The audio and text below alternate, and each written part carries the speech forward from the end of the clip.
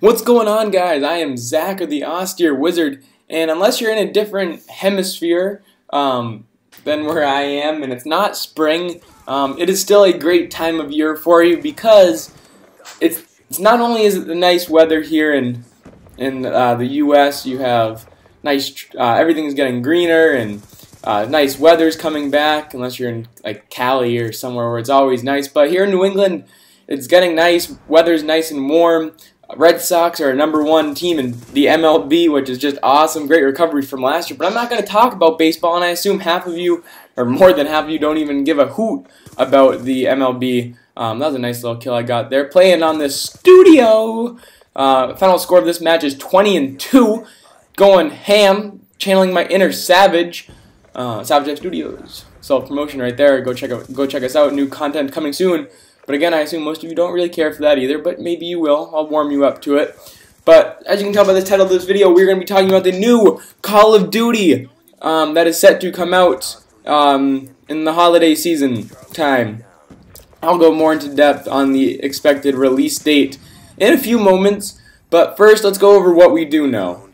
We do know there's a new Call of Duty coming. Activision has confirmed that.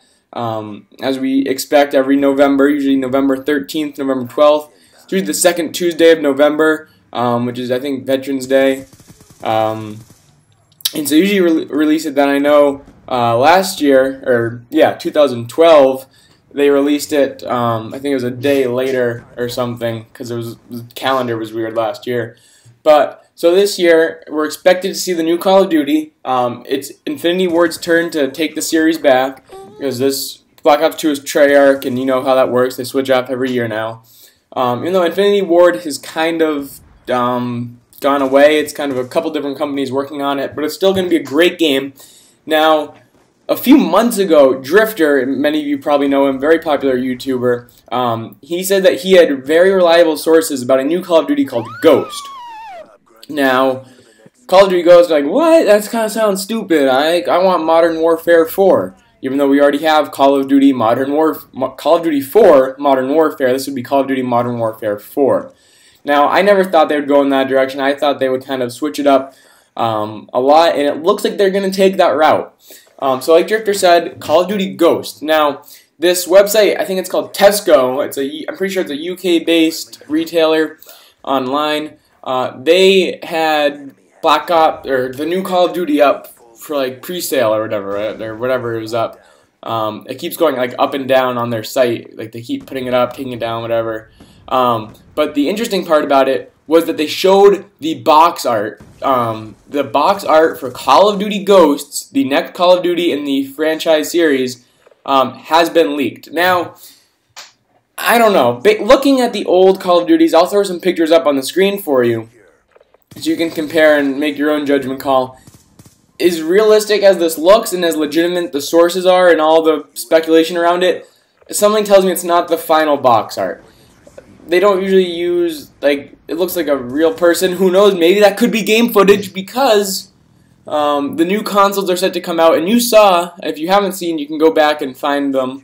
It's all over the web. When they announced the PS4, the PlayStation 4, they did graphic demonstrations, and it is amazing. So really, the box art could be computer generated, but I don't know, just the overall look of it, you can see it on screen now.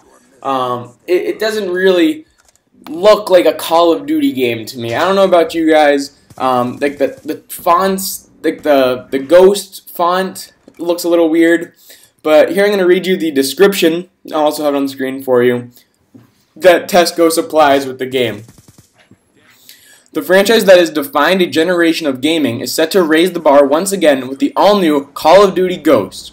Published by Activision and developed by Infinity Ward, the studio that created the original Call of Duty and the seminal Call of Duty Modern Warfare series, Call of Duty Ghosts ushers in the next generation of the franchise, delivering riveting, all-new gameplay experience built in on an extremely new story, setting, and cast, all powered by the next-generation Call of Duty engine.